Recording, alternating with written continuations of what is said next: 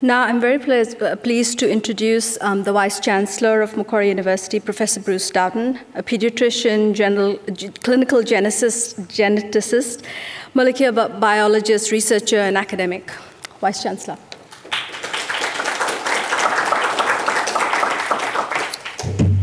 Well, thank you very much, folks, and a warm welcome to you all to Macquarie University. I also pay my respects to the traditional custodians of this land, the Watamatical clan of the Darug Nation, the elders past, present and emerging. We have a remarkable endowment at this campus, and I urge all of our guests today to tread lightly on this remarkable land that has been tended since time immemorial by the Darug people. What a wonderful opportunity to celebrate the many accomplishments of the Centre for Health Informatics here today. At a time when, in my view, there is so much need for accelerating the advancement of the provision of healthcare at any level, the level of delivery of care to individual patients, the care of families, the care of communities, and the care of the nation. And that acceleration must surely continue with the increasing arrival and bedding down into reality of AI-based tools, of health informatic research-based approaches towards the delivery of care and the promotion of health. So I congratulate the Centre on all the work that you've achieved over the last 21 years. It's been some time since this idea was originally conceived. Most of you would not know that the origins of the Centre for Health Informatics actually belong in the mind of a man named Dr. Max Thorpe. For those of you who don't know Max Thorpe, an eminent Australian gastroenterologist, a quiet, understated man who served for many years as a private practitioner and visiting consultant at the Prince of Wales Hospital. Max Thorpe stands out in my mind for three reasons. One, an observation, one, a question, and one, a statement of emerging and evident fact.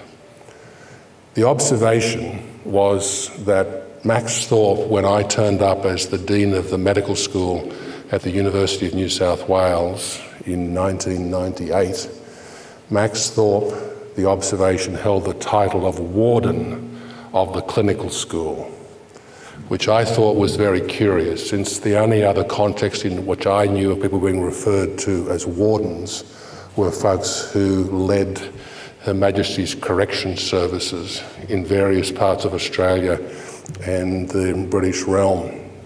Max was the warden of the clinical school and did that job in a very fine way. He never caused any trouble at all. I only substantially heard from him twice. And the second thing that lingers in my mind about Max Thorpe was the question. He called me one day, and he always referred to me very formally as Dean. He called me and said, "Dean, I need your advice. There is a medical student in the hospital with a samurai sword threatening to cause havoc. What should I do?" That was pretty easy to answer. Get him out of the hospital, please, now. And then the statement of evident fact was, he came to see me one day and said, and I quote, "There's a very bright, medically trained hotshot at the Hewlett-Packard Laboratories in Bristol in the UK, whom we must have come back to the University of New South Wales." That young man back there was Enrico Coera, whom we met and appointed as, I think, the first professor of medical informatics or health informatics in Australia. There, in fact, ladies and gentlemen, was the birth of the Centre of Health Informatics 21 years ago, if I recall the history correctly, Enrico. What a wonderful series of accomplishments. I wish that I would be able to stay for today and hear the presentations.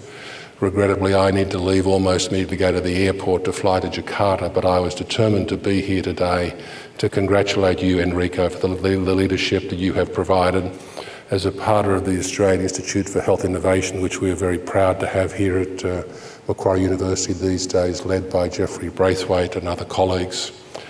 But also to say the impact that you have had, and I believe will continue to have, on the healthcare landscape of Australia is truly profound. Congratulations, and again, to you all participating here today in person at Macquarie University campus and those online, the warmest of welcomes to Macquarie University. Thank you so much.